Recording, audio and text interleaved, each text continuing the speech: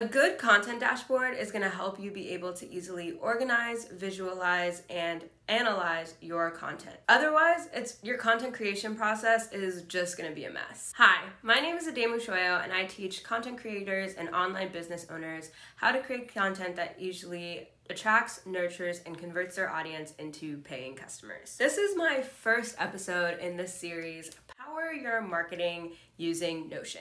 In this series, we're going to be talking about how I use Notion and how you can use Notion in order to power all of your goals as it relates to your content marketing. If you're unfamiliar with Notion, Notion is an all-in-one productivity tool. It really allows you to keep track of your to-do list, manage your projects, keep track of notes, documents, even things that are even less serious or businessy, such as if you want to keep track of your favorite show that you're watching and the contestants that are being eliminated, or if you want to keep track of the music that you're listening to or the books that you're reading. There's really no limit to what you can do in Notion, which is why I love it so much, because it's the only app that you can really tailor it to what it is that you specifically need in order to run your business. In addition to, creating content consistently, you need to have a content management system. A content management system is the underlying process that you have in order to take your content ideas from ideation to actually being published, and also allows you to kind of keep track of how your content is performing and how people are engaging with your content over time. A good content management system should allow you to support any of the creation or organizing of your content files. It should be able to help you manage the projects and the process involving getting that content being done. It should help you with organization, and it should also help you be able to analyze and keep track of their KPIs over time. Now, before I get into my Notion workspace, I want to ask you all, what tools are you currently using in order to manage your own content right now? Let me know in the comments below. Now I'm going to take you through my content marketing dashboard. So the first thing that I have are my goals that I want to have as it relates to my content. And each of these goals is filled with different milestones that I want to hit as I'm tracking towards that.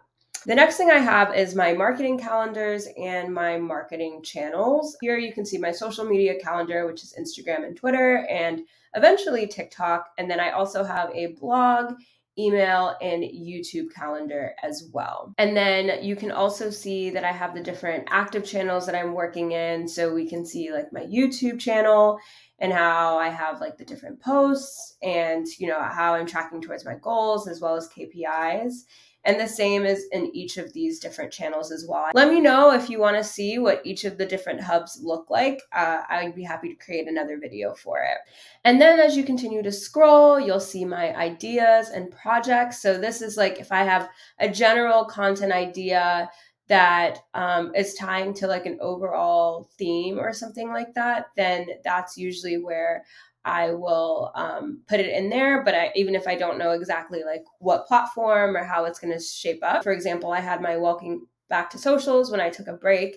And when I opened it, you can see that I had the objective, and then I outlined what needed to be done. And then I created different projects that would allow me to execute on that idea. And then I also have a projects board. So these are all of my projects that are related to content marketing. I treat each content piece as its own individual project. So you'll see projects that are relating to other content pieces. And so you can see this one here where I have of recording this YouTube video, and I have my tasks that I'm working on as well. And then I also have, some different resources and tools, the learnings that I pick up that I want to try to implement later. So I have my brand guide, has my typography and my brand colors. And then this is a YouTube SEO training that I watched and I took some notes on it. And so yeah, I have everything as it relates to working with my content. And this just helps me stay really organized and visualized what I think is upcoming or some of the ideas that I have. I hope me showing my content dashboard was helpful.